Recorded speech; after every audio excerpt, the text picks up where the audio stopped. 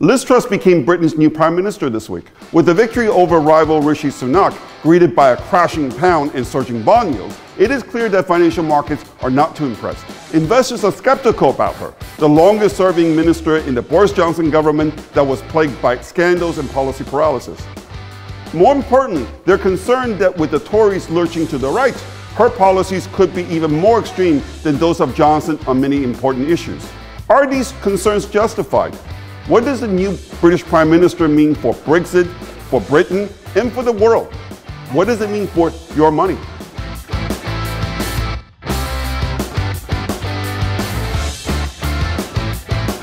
Hi, I'm David Wu, a former Wall Street strategist with a 20-year track record of making actionable predictions about major global change.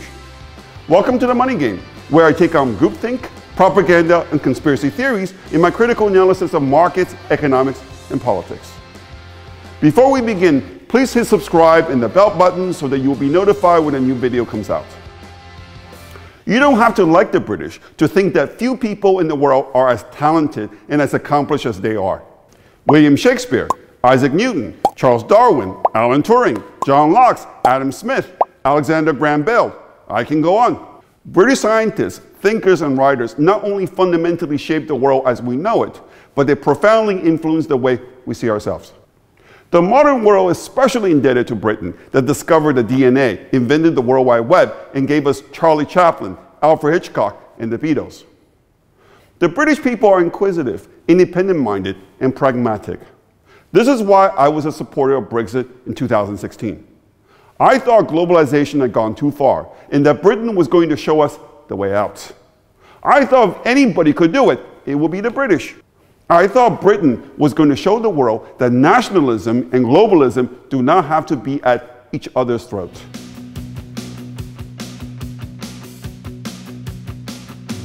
As time wears on, I have to admit that I'm becoming less optimistic. UK voted to exit the European Union in June 2016. It formally left the EU on January 31st, 2020.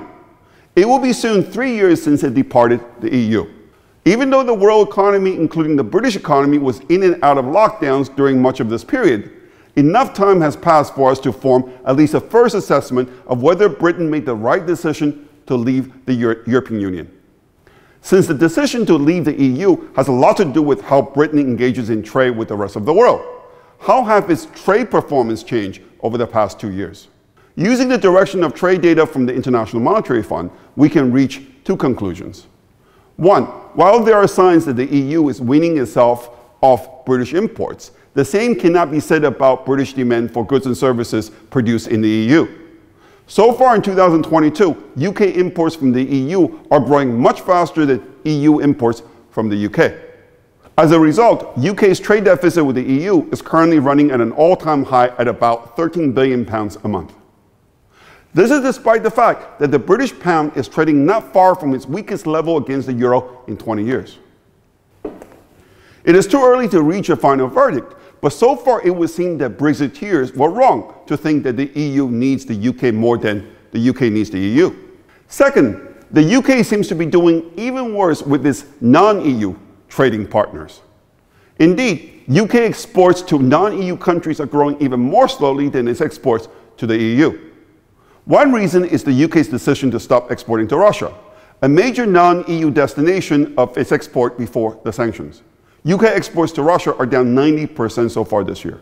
China once called the UK its best friend in the West, but the relationship between the two countries has soured over Hong Kong. Not surprisingly, UK's exports to China, its second largest non-EU trading partner, are down 40% in May.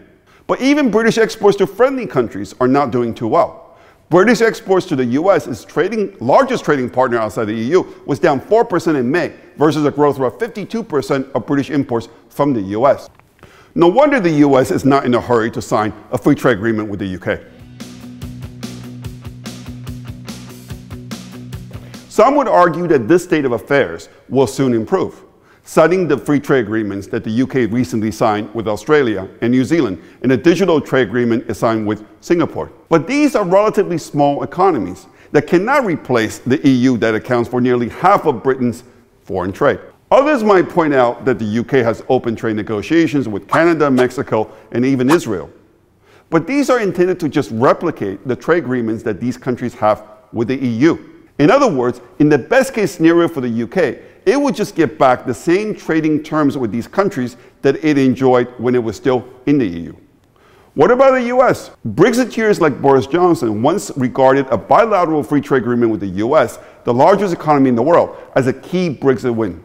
While Donald Trump considered a US-UK deal as a priority, under Joe Biden, the negotiations have lost momentum. This has a lot to do with the fact that the Biden administration has decided to involve itself in the dispute between Britain and the EU over the Northern Ireland Protocol. Without going into too much detail, the UK wants to renegotiate the protocol to remove many of the checks on goods moving from Great Britain to Northern Ireland that are intended to remain in Northern Ireland.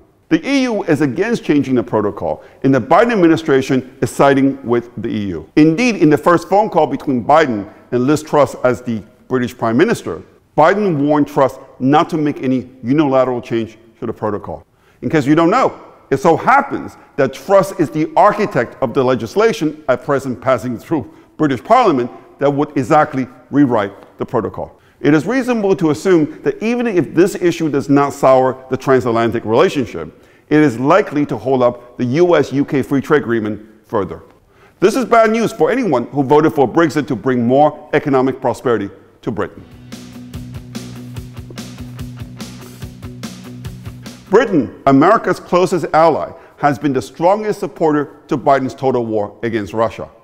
While this does not seem to be helping Britain coax a free trade agreement out of Washington, it has certainly significantly raised the cost of Brexit. The sanctions against Russia have sent the cost of energy in Britain skyrocketing. The UK has one of the most deregulated energy markets that is designed to keep prices low and competitive.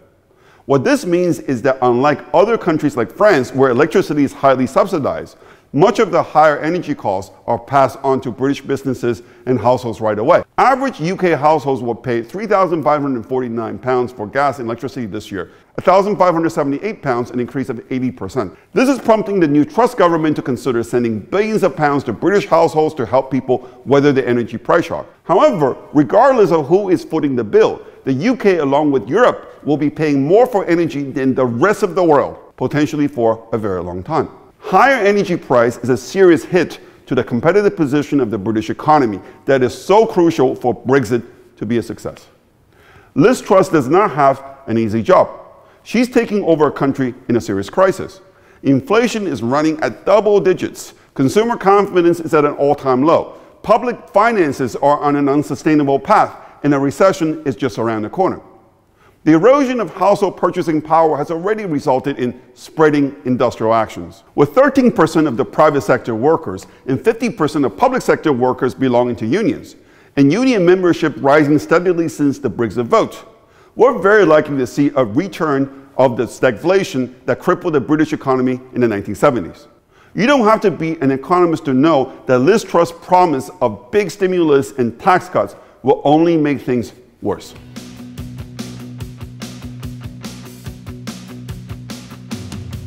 In my humble opinion, the greatest threat to the world right now is the resurgence of political ideologies that are dividing nations and setting them on a collision course. The British have always prided themselves as pragmatic, sensible, and moderate. These qualities made Britain a magnet for people from all over the world in the past 20 years. London attracted Americans and Europeans as much as it did Chinese, Russians, and the Saudis. People flocked to London because they felt safe from judgment, whether it's their religion or the policies of their countries. Moderate pragmatism should be an asset in the post-Brexit Britain. Britain should be the voice of reason, the moderating influence that makes the world a less belligerent place that in the process improved a lot of its own people. It is too early to pass judgment on Liz Truss, but at first glance, she will be taking Britain in the opposite direction. As I said, she's the architect of the bill to unilaterally change the Northern Ireland Protocol that will seriously set back UK's relationship with the EU. Under Prime Minister David Cameron, Britain and China forged what Cameron called the golden era of relations. Boris Johnson called himself fervently Sinophile. In contrast, Truss vows to take tough measures against China and promised before the election that she would in fact designate China as an official threat to British national security.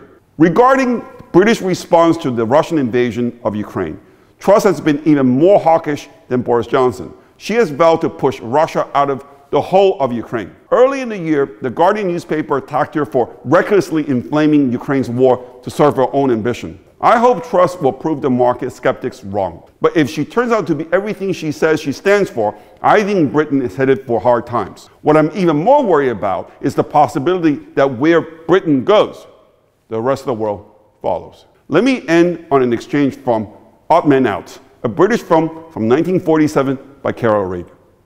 I understand what I see in him. What is it?